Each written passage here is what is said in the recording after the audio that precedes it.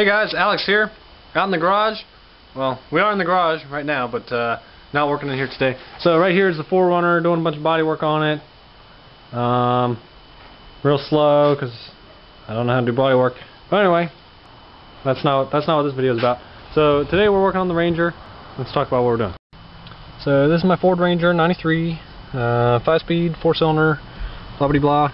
Not a whole lot of options on it. One thing it doesn't have is cruise control, which is something I would like. So the factory cruise control buttons are on the steering wheel. You can get all the factory parts out of a junkyard truck and hope they all work and put it in.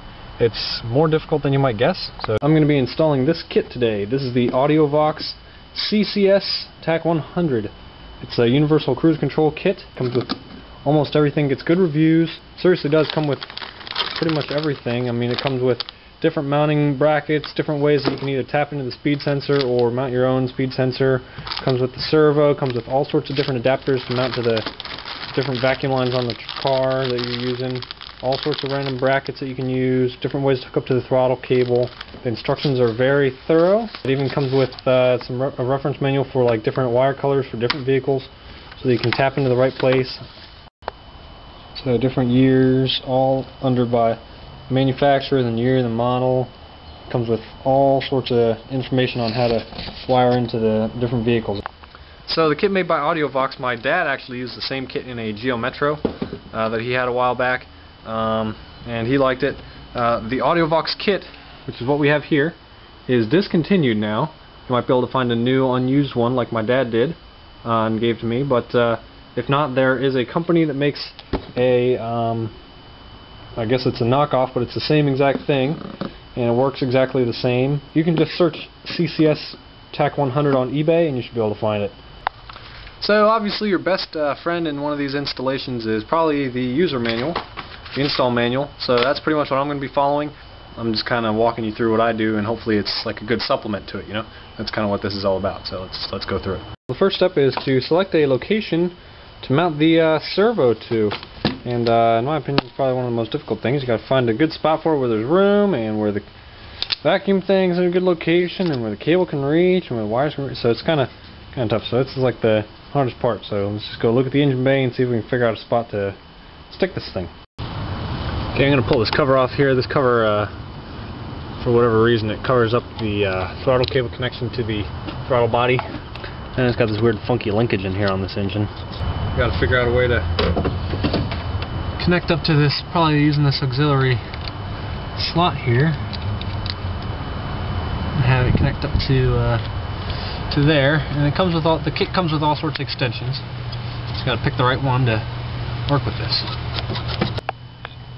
So the kit comes with all these little these are like the extension pieces here, and I use these little ball link chains to extend to pretty much any length. And connect in multiple ways to all sorts of different throttle linkages, and the instructions actually give you all sorts of ideas on how to do it as well. All sorts of different configurations are outlined here, ways to different ways to kind of help you out. Wow, this kit's pretty amazing. Look at this, figure number 7, Ford linkage adapter. It's got that funky little white plastic piece. See that? That's that. And let's see how that's going to fit on here. This is pretty amazing.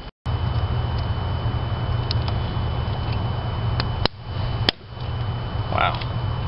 Damn, that was cool. These things are pretty tough. Alright, so these little connector things are really tight. So if you have to use them, I actually was afraid I was going to rip since the cable is wound wire, I didn't want to get it to fray or rip. So I actually widen this gap here with a flat screwdriver to make it easier to slip over.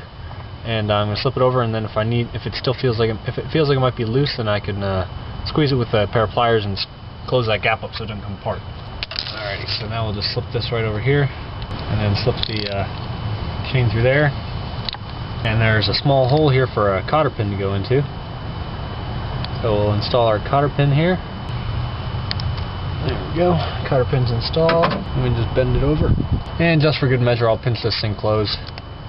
There we go. Now this is able to pull the throttle. Very good, very neat. Now we can just adjust the play there, a couple nuts, Bam. Look at that. Ready to go. I could trim off this extra cable. Actually, I think I'm just going to zip tie it kind of like this. At least until I know everything's good. That way, you know, if something comes up and I mess something up, then I can redo it. But eventually I'll just end up snipping it right here just to kind of get rid of the extra wire. So I'm already pretty impressed with the kit just because of that. That's pretty neat. That's pretty awesome.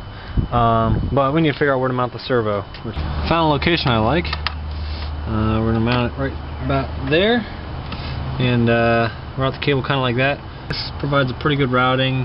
Vacuum hose is easy to get to. The plug is easy to get to. So I think that'll work. I already marked and center punched the holes, and I'm just going to drill them out.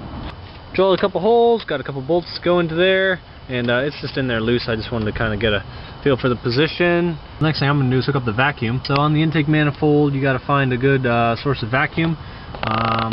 It comes with all sorts of T's, so if you got a hose somewhere, you can just cut it and put the T in it. My truck already has some caps on this big vacuum tree thingamajig here, so I'm just going to pull one of those caps off and stick my vacuum hose on there. If you don't have an empty vacuum nipple anywhere, you can use one of these T's. There we go. So that nipple is a little bit larger than the vacuum hose that the kit comes with, so that's where the reducer comes in handy. It's got a big side and a small side and this real short piece of tube, and then slip it onto that vacuum tree thing. So now my smaller vacuum line, which comes with the kit, onto here. Now we're ready to rock and roll. Now we got a whole bunch of vacuum hose here. Just want to route this in a nice, safe manner, away from anything hot and, you know, bad for rubber things. So it feels like it's pretty good right there. I'll just hook the vacuum hose up to the nipple on the servo here. Now that we have the vacuum and the throttle cable hooked up, we can start working on the electrical part of this. So there's the main connector, and there's the dip switches. So the manual goes through how to set those. We'll get to that in a little bit. In order to get to wiring this thing up, I'm just going to plug the plug in and start routing wires to kind of close to where they need to be. That way I can start getting them to length and start connecting them. Main connector. There it goes. Now that's plugged in. We can fan the wires out in order to get this cover back on now. Alrighty, so we got the control box mounted here. Bolts just finger tight, and we got the wires coming out of her. So there's two wires that we need to find under the hood. One is the vehicle speed sensor wire. That I traced all the way back from the transmission forward on these Rangers. It's a gray wire with a black stripe. I traced it all the way from transmission where it bolts through goes through the firewall. But on the other side of the firewall, there's nothing plugged into it, so I just snipped the wire, made it real easy. In your case, you probably won't be able to do that. You'd have to splice into it, but for me, it worked out. Now I need to find the tach wire. So this can it uses the tachometer signal to sense when you press in the clutch. So when it senses the RPMs rising really quickly, it shuts off. Gray and black wire pair. The vehicle has this vehicle speed sensor wire. Then remove the spade terminal and connect the gray wire from the cruise control kit to the vehicle speed sensor wire using the Scotch lock connector provided. The black wire is not used, so I'm going to go ahead and do that now. So here's the gray / black wire pair. So we're just going to connect the gray wire here to our vehicle speed sensor wire. Okay, so these three wires, which is the brown, yellow, and green, these go to the switch panel, which is inside the car, mounted on the dash, wherever you put it. So I'm going to run these through the firewall right now. So you do want to make sure that you're using a grommet. You don't want to be running wires directly through the firewall, because with vibration and everything, the wires can rub against the sharp metal edges and then get a hole through them, and then they'll short out against the ground of the body. So these are the purple and the red wires, and these also are going into the passenger compartment. So I'm going to run these through the firewall as well. Okay, so where we're at now is we have the gray wire from the cruise control kit hooked up to the vehicle speed sensor wire from the truck, which is the gray wire with the black stripe. The black wire from that wire pair is not used, and it's a real long harness. I just bundled it up and got lots of room back here, so I'm just going to zip tie it and kind of leave it there for now. I'm not really a Ranger lover at all. This is just a truck I drive. Some guys might not like me for that, but you know what? You know, it's just a It's just a daily driver. As far as the chassis grounding wire goes, I'm just going to plug it right into that wire, bolt it right down to that connection right there. Chassis ground there on the inside of the fender well, and that'll be that. Once again, if this was my 4Runner, I'd probably cut this connector off, put a new ring terminal on it, after shortening the wire to the right size, but in this case it's just not important to me, so I'm not going to. Okay, so now that I've got the all the wiring connections under the hood done, I'm going to finalize bolting everything down under the hood by setting the dip switches. No, I didn't call you a dipshit. Dip switches. So those are the tiny little switches. I don't remember how many there are, 6, 7, 8, 9. But those are inside the actual servo motor. They're these tiny little things that you use to kind of program it to what kind of vehicle you're using. So it's like if you're using a manual or automatic transmission, if you want to use tack signal only, sensitivity, different things can be set up through this switch setup. So that's what we're going to be doing now. So here's kind of how we set up all these different switch positions. So the pulse per minute is part of the vehicle speed sensor, how many times it basically clicks as you go a mile, pulse per mile. I don't know how you'd come up with that on your own, but on the other book there it says that we use 8,000 pulses per minute for the 93 Ranger. So that's what we're going to do. Okay, so down in here you can see the dip switches. According to what I have so far, I need to switch this one up. Number 1 is up for me. Number 2 is up for me. So we'll just continue this until I have it all set up for my vehicle. Okay, so the manual says to use one of these things to tap into the, well, it says to use it to tap into all sorts of stuff. I don't really like I don't know what they're called. The manual calls them Scotch locks. I don't really know. I've never bought them before. I kind of hate them because they usually lead to corroded wires. Unfortunately, I was gonna use these under the dash because it's not a an outside environment like the engine bay is. But the tack wire that is in the engine bay, so I kind of have to use it in the engine bay. Otherwise, I could cut it, and I could cut the tack wire and then splice in a new wire to put a connector on. It's kind of all over the place. I'm going to try to use some silicone sealant to seal this up so that hopefully it doesn't corrode. Alternatively, I could also use some dielectric grease. Okay, inside the truck now. So we unsnap the dash 2 places. There's one up here, one down here. Don't need to remove the whole thing. I just need to be able to get behind here to make sure there's no wires present, and then I can drill the hole for the wires to pass through where I'm going to mount my switch. So the kit comes with this little template which I've already cut out here. Now I'm going to hammer these. I'm just going to use the center punch to kind of dent the plastic. Yeah, there we go. Now I'll just get a knife and knock out the part between the 2 holes. There we go. That's all we need for the wires to be able to pass through. Now we can go ahead and push the wires through here. Alright, looks like it's going to work. So now I'll just peel this sticky stuff off of here and go ahead and mount this thing on here. So these are the wires coming out of the control panel. So we want to hook these up to the connector plug here. The reason they don't have this connector already on them is because then you'd have to drill a much larger hole to mount it to whatever panel you mount it on. So they leave the connecting part up to you. All you gotta do is push them in until they click. And line up the colors correctly. And these 2 wires here, the black goes to a ground, and the gray goes to a switch light source, like for your like your gauge lights or whatever, or something similar to that. Okay, so those over there are the switches from the control panel. These here are the ones coming through the firewall. So we want to the red and the purple go to your brake light switches, and these 3 go to the control panel. Once again, same deal. It'd be hard to push it through the firewall if you had this huge connector, so we'll just plug them in now. And then the connector itself plugs into here. So we can go ahead and do that now, I guess. Right here, connected to the brake pedal, is the brake light switch. There's 2 wires going to it. One is green with a red stripe, one is solid green. The constant hot side is the one with the red stripe, and the switched side is the solid color side. The red wire goes to the constant hot side of the brake light circuit, and the purple wire goes to the switched side of the brake light circuit. Using Scotch connectors. You guys can tear me up in the comments if you like. I deserve it. So now that's hooked up. I truly wish you could see how contorted I am. It's raining, so I didn't want to... And my 4Runner's in the garage getting bodywork done, so... I'm inside of a standard cab truck with the doors closed, laying across the bench seat with my dog, because he's a puppy, and I can't leave him inside by himself, which means it's extremely freaking cramped under here as I try to finish up the last 2 wires.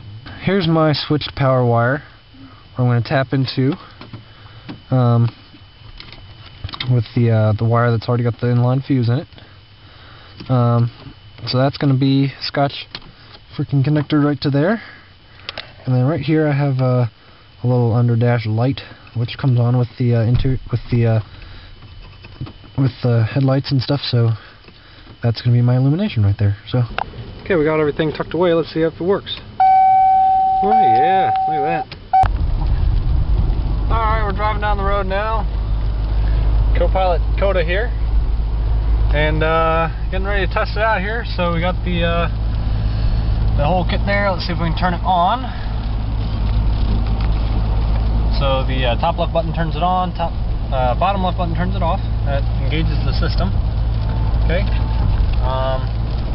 So driving along at about a little under 40 miles an hour. Gonna hit the bottom right button, which is set, and it immediately starts working.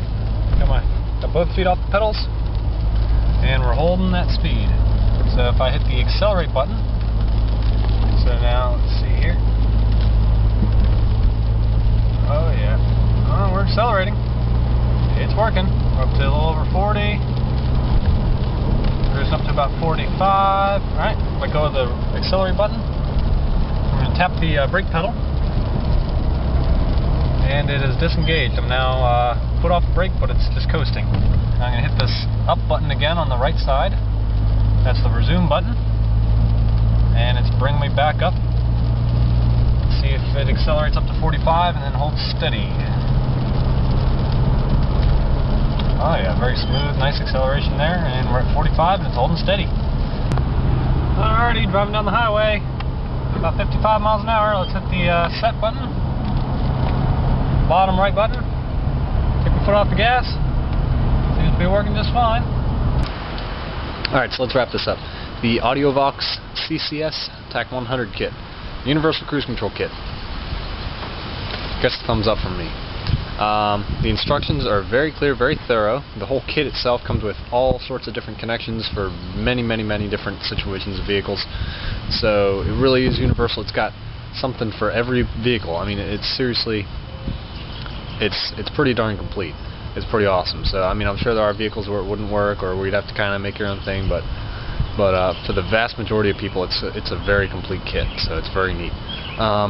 Ease of install. The instructions are very thorough, very clear. It's pretty darn simple. So just some general things. It does work really neat. Works just as good as a factory cruise control system would. You know, as far as remembering your speed, setting, resuming, all that stuff works pretty much as good as a factory system would. You don't have the steering wheel controls like you would in most factory cars, but you know, I mean, for a universal kit, it's pretty much the way it's going to be. As far as using the Scotch connectors go, the installation, it comes with very long wires, long as you probably would ever need. So for a real clean install, you can shorten the wires to the needed lengths, and if you wanted to buy some weather pack connectors, you can get some real nice weather-tight seals that you could use under the hood. Like I said, I don't really care about this vehicle too much. I just wanted a system that worked. So I did use the Scotch connectors. Now, I'm not a fan of Scotch connectors. I really advise you not to use them. They're very easy to use, and they do work, but I have some longevity doubts.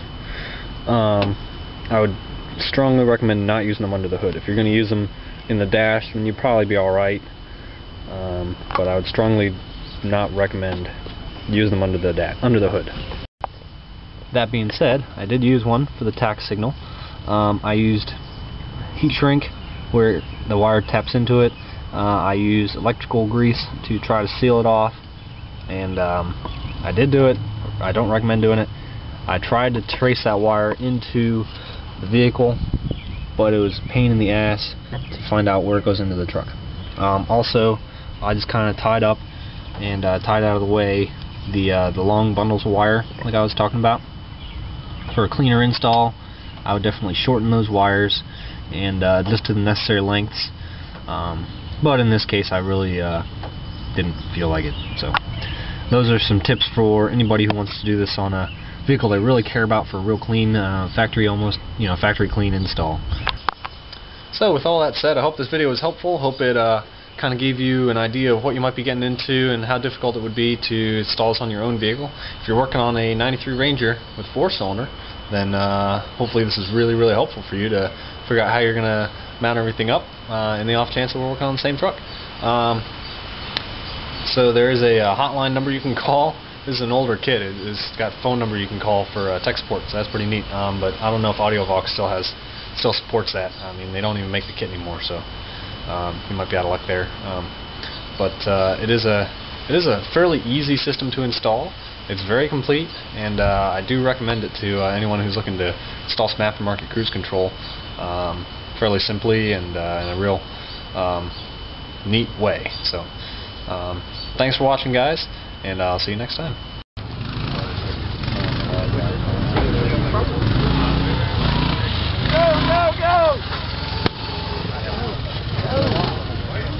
On the backfire, he's off the gas. Hit it. Go! Go! Go! Go!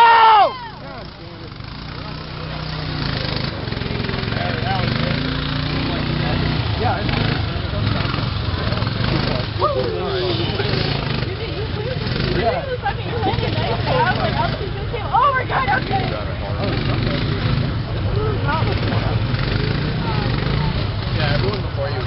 Got it. Oh my God!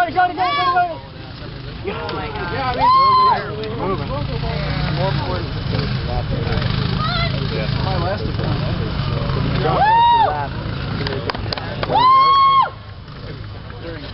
Sack. Go! Sack! Go! Guys, relax. He's locking it in. Wiggle it! Wiggle it! Wiggle it! There it is. Yes. Yes. Go. You got it. Go! Gas, Eric!